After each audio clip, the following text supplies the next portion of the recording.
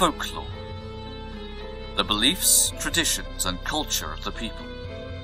Passed on in the most part through the spoken word, folklore expresses our values, our shared ideas with others. It is both how we were and how we are. Without a record, our customs and traditions may become lost to us in the present, but under the surface, we still draw on them. We still know. It's time to recall our forgotten history and to record the new. This is the Folklore Podcast.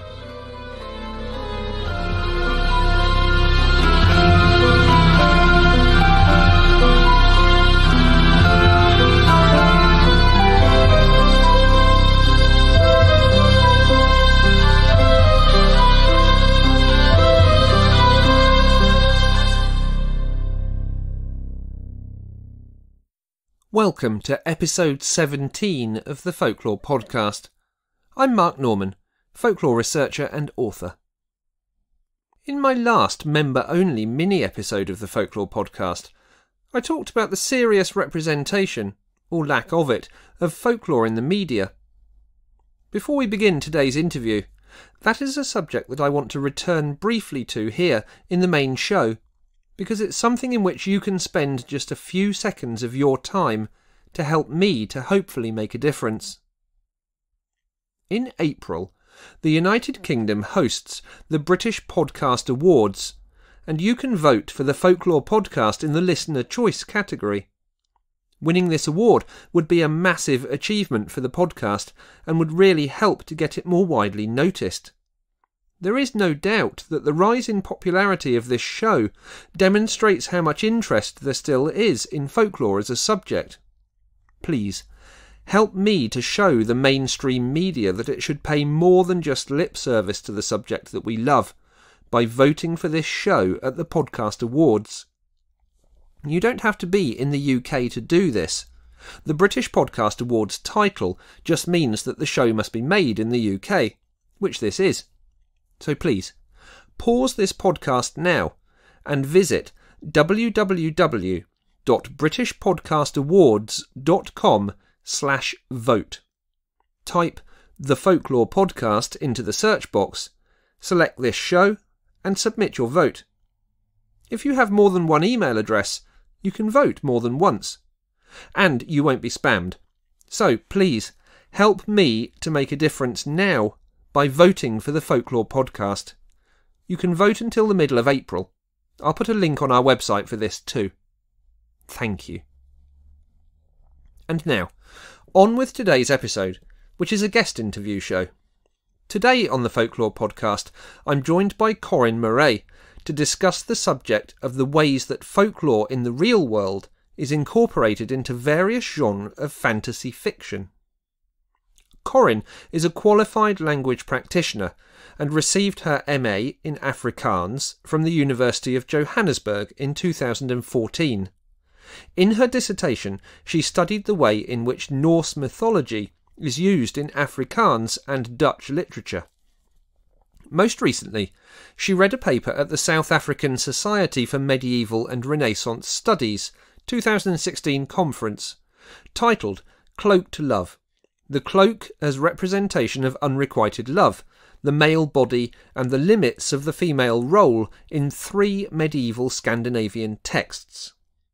And in 2012, she read a paper at the same conference, which was titled The Walking Dead of Froda, The Hauntings of Froda in the Eyrbyggja Saga and their link with both pagan and medieval Christian traditions. She has a keen interest in folklore, mythology and archaeology, as well as a love of fantasy and speculative literature. Now, not content with only reading speculative literature, she also writes, mostly fantasy fiction, in which she makes use of mythological and folkloric elements. Carin also has a weekly blog post in which she discusses folklore and mythology. Links to much of this can be found on Carin's guest entry on our website, at www.thefolklorepodcast.com. Now, I extend my apologies for one or two slightly sticky moments in the Skype connection with Carin for this interview. A stable signal with South Africa proved to be quite difficult to maintain at times. But it is my aim to bring you interviews with fascinating researchers and academics from all around the globe, and some places are harder than others. Carin, welcome to the Folklore Podcast. Could we start, please, by just getting a little bit of background on what it is that you do and how you use folklore and how you became interested in it? Hi, Mark. Thanks so much for having me on the podcast. By day, I'm a translator for a media company. In my spare time, I write fantasy, and that's actually where my interest in folklore and mythology came from. There is so much use of folklore and myth in the fantasy genre that you can't really help but go back to the source material and read that and fall in love with it. Absolutely, yes, you're right. So, looking at it in broad terms, how does folklore inspire this genre of fiction, fantasy fiction, in the first place, do you think? I think it's kind of a stepping stone for the fantasy genre as a whole, and sometimes for science fiction as well. It can also be seen as a fantasy fiction in some way on its own, but for the fantasy in itself, usually you'll see that whether it's superstition or folklore of any kind, it is seen as being real in the fantasy world instead of simply being a story that is being told by someone. Okay, so how then is this folklore used in different kinds of fantasy fiction? So there are two worlds, I guess. There's the primary world and there's the secondary world within that fiction. So how is folklore interwoven into those different stories? Okay, you can see the real world, if I can call that our world, the real world, as the primary world, and the fantasy world of the book, the secondary world. Epics, to a greater or lesser degree, draws on the real world folklore and to color the fantasy world, the secondary world. So you'll have like Lord of the Rings, Chronicles of Narnia, Wheel of Time, the Discworld books, and even Harry Potter, where they draw on the real world. For instance, you'll have in Lord of the Rings, you'll have elves, which are drawn more from the Norse mythology type of elves than fairies and sprites, really. And in Harry Potter, there's an abundance of folklore that is used in the spells of the wizards, not to mention the world building itself, where mythological creatures are shown to be real.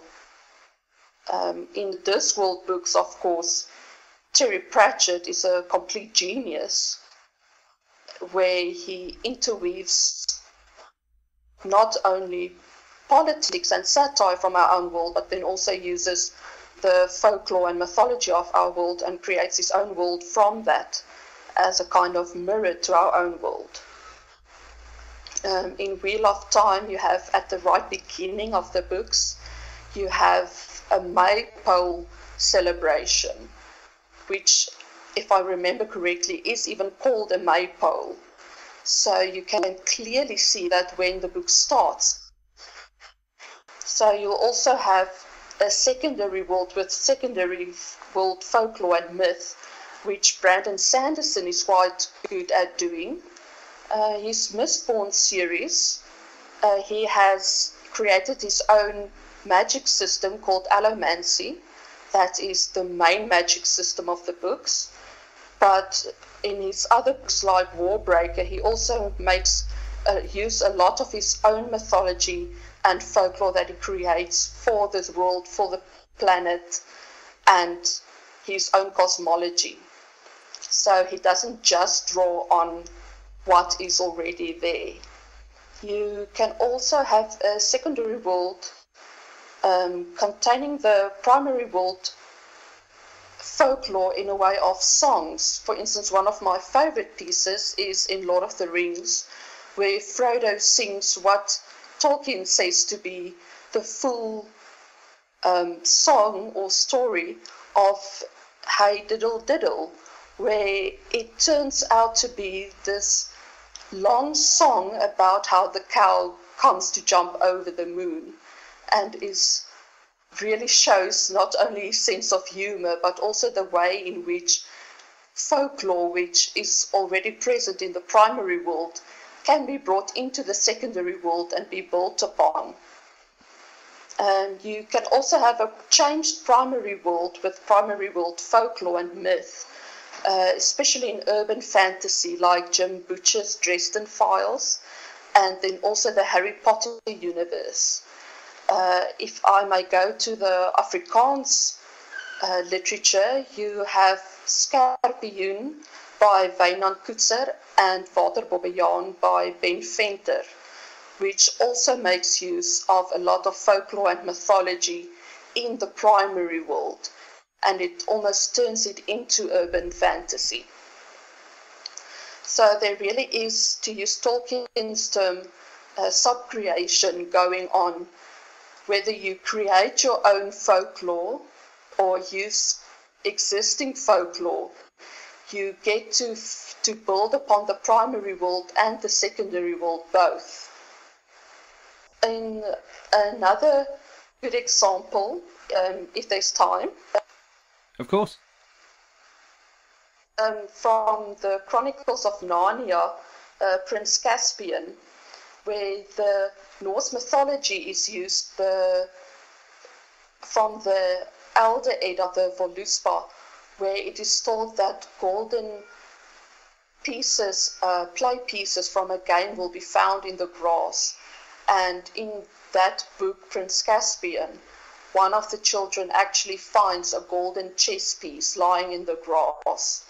And I just thought, you don't have to know the Norse mythology to be able to enjoy that part of the story, but it just becomes much more richer when you know that mythology and then read the book and know that it almost shows a world reborn, and suddenly you know where you are in the mythology of the world.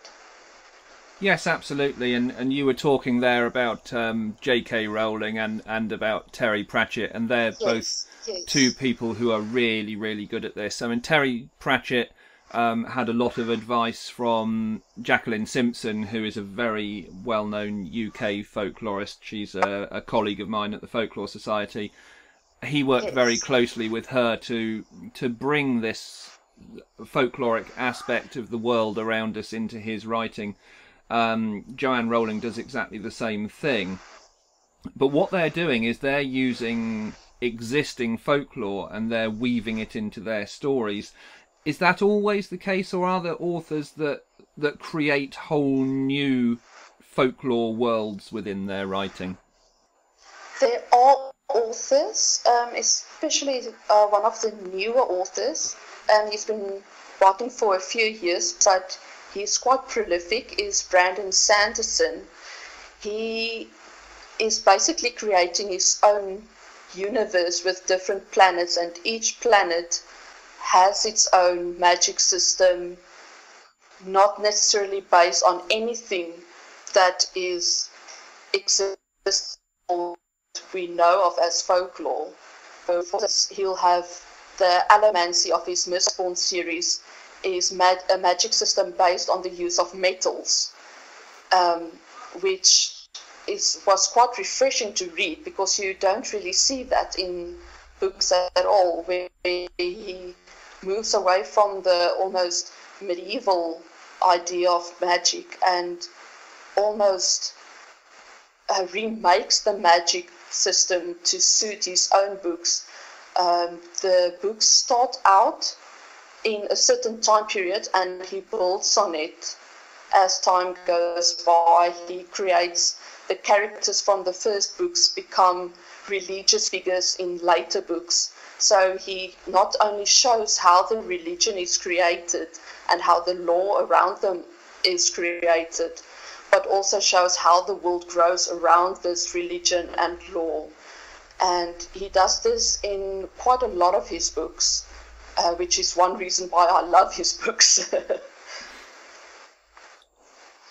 So how then, when authors are doing this, how are they taking the folklore or the legends of our world, the primary world, and how are they using that as a stepping stone to create this folklore? So how is our folklore forming a starting point for what they're creating?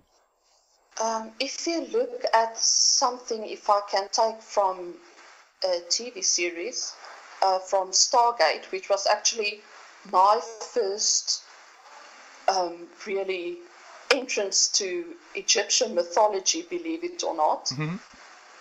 They used the Egyptian mythology with the science fiction to show a whole new mythology of the world. So aliens are real. They did come to Earth. They did build the pyramids. You have the gods who are real, but they are alien. In books, you have in the Dresden Files by Jim Butcher, you have wizards that are real and walk the streets. You have vampires that are real. The same with, for instance, Anne Rice's books, where vampires are real. So, for instance, you can take any piece of folklore, whether it's witches or gods or whatever, and in the secondary world, you make them as real as you want them to be and have them affect the world in a way that they would affect the real world if they were physically real. I hope that makes sense. Yes, it does indeed. And actually that leads me on to the next point, quite interestingly, because you talk there about Stargate and about the Egyptian mythology and its links to alien life. And of course now we find that every time we turn on one of the documentary channels on our satellite or cable, we find shows like Ancient Aliens, which are using exactly this premise as a kind of pseudo-documentary and saying, yes, actually, this is quite right, and these things were built by alien life. So what's happening there, I guess, is that this secondary world folklore is coming back into our world and becoming part of our mythology in reverse. Do you think that that happens a lot, that there's this bleeding back? Yes, I think that happens quite a bit, and even without us really realizing it. I mean, for instance, you have the suddenly headlines saying that they've discovered a real hobbit on an island, and you think, my goodness, for that moment you go, is it real? And you picture a real hobbit. Like you say, the Ancient Aliens, I think there was a mermaid documentary like that as well. Yes, there was. But it does bleed back, especially within the fandoms. You find that it very much becomes a part of the real world. You not only get memes, but you get part of it used in everyday life. You get references to characters, to things that have happened. Especially with Harry Potter, I see a lot of people using some of the spells to get them out of work and stuff like that, or wishing that it could get them out of work that day or out of school that day. So it does bleed back into our own world without us really realizing quite the impact that it has, especially if it becomes so well known. I think thanks to the Lord of the Rings films and the Hobbit films, that mythology has become a lot more part of our everyday life. And as a big Tolkien fan, at least now when I celebrate Hobbit Day, people know what hobbits are, and they still don't mind the cake.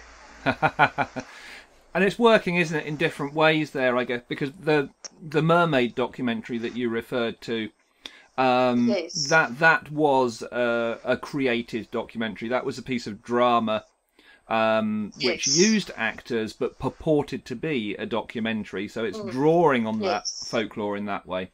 Whereas the Ancient Aliens documentaries, which are up to about season 800 now, or however many of them there are, they're not purporting to be anything else. They are saying this is a documentary. As far as we would like to say, this is the evidence to suggest that this is the case.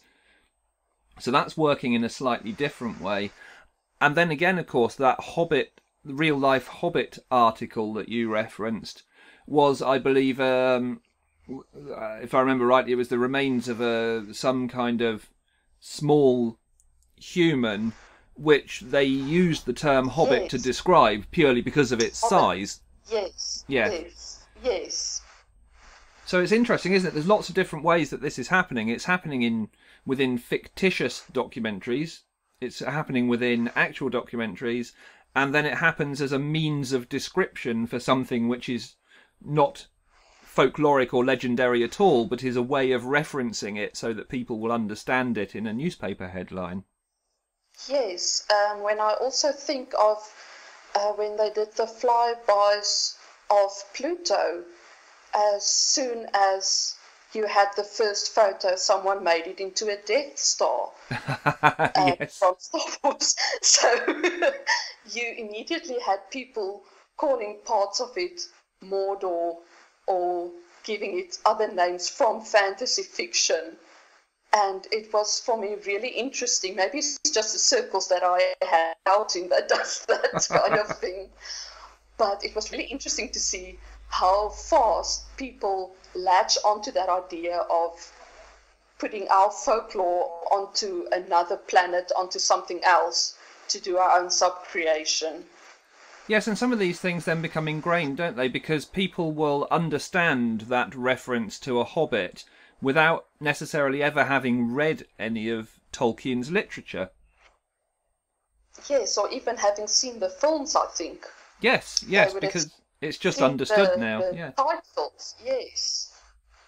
Now, aside from these authors that you've already discussed, you also yourself write fantasy fiction. So Yes. how do you use folklore in your writing? I mostly write high fantasy, not really urban fantasy. So I mostly, would I say, use the primary world, folklore and myth, in a secondary world, whatever that secondary world looks like.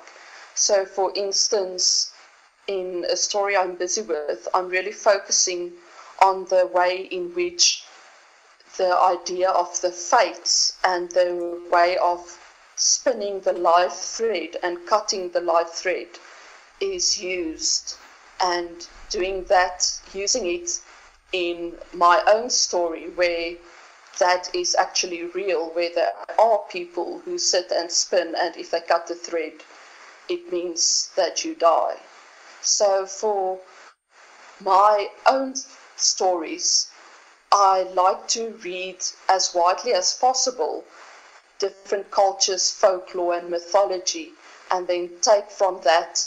That usually sparks an idea for me for something that I can use in a story, that the story isn't the same as the myth which is told, but which I can build on and make my own. Yes, that was what I was going to ask you, is whether you draw on your own, on Afrikaans folklore very strongly, or whether you use lots of different elements. I think a lot of different elements. Afrikaans is actually very interesting because it's so stuck between so many worlds. So you have this European heritage, which I think make it a lot easier for me to understand the references in the Discworld books. Then you have the Far Eastern Malay kind of influence, and you also have the African influence. So without maybe realizing it, I do use elements from African folklore to write my stories, because I think that it is, for me, it is still part of my own folklore. But I do try and read as much as I can. I find it extremely interesting to see how folklore differs around the world. Yes, and it's interesting, isn't it? Because obviously as people travel, they will take stories with them. So when they settle in other countries, those stories then take hold in another place. And of course, there was lots of that historically in far less happy times within the African area. Lots of people, yes, lots of people there would have been an influx and an outgoing of lots of people. So do you find that when you look at other cultures that actually you're finding a lot of parallels with folklore that's closer to home? There is quite a lot of parallels. Some of it, I think, is a lot older than I would imagine them to be. For instance, if you take the last few hundred years of globalization, there was so much movement around the earth, but I don't think stories just travel like that. If you look for a couple of thousand years, the stories have traveled around and have had time to grow in different parts of the world. So you'll have Beowulf in England, where you have a Geatish hero, and then you'll have Grettir saga in Iceland, which uses parts of the Beowulf story to show actually their hero's downfall. So, that is about 1,000 years ago. So I think it's actually wonderful how the world changes and the stories change with it. And I think we shouldn't underestimate how fast that change happens, or in fact how slow it can happen. But I do find when I look at, for instance, voodoo, that I can still see elements of that in the Southern African folklore even, so that I can understand references that they make in it, which is fascinating when you think about it. Yes, absolutely, it is. And it's really, these days, I guess, that we're lucky that there is so much spread of folklore, but with technology being what it is now, of course, so it's so much easier for a lot of this stuff to get recorded and then subsequently be drawn on by people who are using it in this way. It used to be the case that we relied on people going out into the field and interviewing people, and of course we can record it in a lot more detail, a lot more easily these days. So I guess there's a wealth of stuff that can be drawn on by people now. Yes, if I look in South Africa itself, you have people going out to the Khoi and the San and trying to save their languages, trying to save their culture and their stories from obliteration, really. So, and to be able to put that on the internet, to be able to say to people, look, this isn't just in some archive somewhere, you can listen to it, you can learn from it, is simply wonderful, especially for someone like me who isn't a folklorist per se, but who is very interested in folklore and mythology. Absolutely, and the kind of way that you use folklore and these other authors use folklore is still doing a vital service to the discipline, because there is still, despite evidence to the contrary with universities closing down departments that study folklore and ethnology and these sorts of things, there is still a very wide public interest in folklore. So the fact that the data is being used in this way and being used by fiction and fantasy authors and other people as well is what helps to keep this interest alive. So it's all really, really important. I'm glad to hear that, but I think it is true. Like I said in the beginning, when you read these texts, it brings you back to the source texts, or the sources at least, if they aren't texts. I don't think I would have discovered Beowulf if it wasn't for Lord of the Rings. It's not really a text that is much read in South Africa. My thanks to Carin for this look into the world of fantasy writing. Do visit her webpage and take a look at some of the ways in which she uses folklore in her own writing. The episode supplement for this show, which is free to patrons at any level on our Patreon page or available from the podcast website, lists all of the authors and titles which Carin referenced in this interview. Finally, my heartfelt thanks go to all of the wonderful supporters of this podcast on Patreon who enabled us to meet our first goal this month. Because of your generosity, we're currently building an online store for the podcast website, which will enable us to begin to release new editions of old folklore texts, video, audio products, and other items which you have told us that you would be interested in. Sales from the store will, I hope, enrich your study and enjoyment of folklore, and, in return, enable the podcast to continue to grow and do even more with the material. There are some potential live event possibilities on the horizon, and the next goal for patron support will be announced very soon, if it wasn't already by the time you listen to this. There will be one slight change next month for those that listen at the time of release. Because we are joining up with another big podcast in a crossover show, the episode on April the 1st will be the guest show, and the episode on April the 15th will be my discussion. Thanks for listening. See you next time. The Folklore Podcast is created and hosted by me, Mark Norman.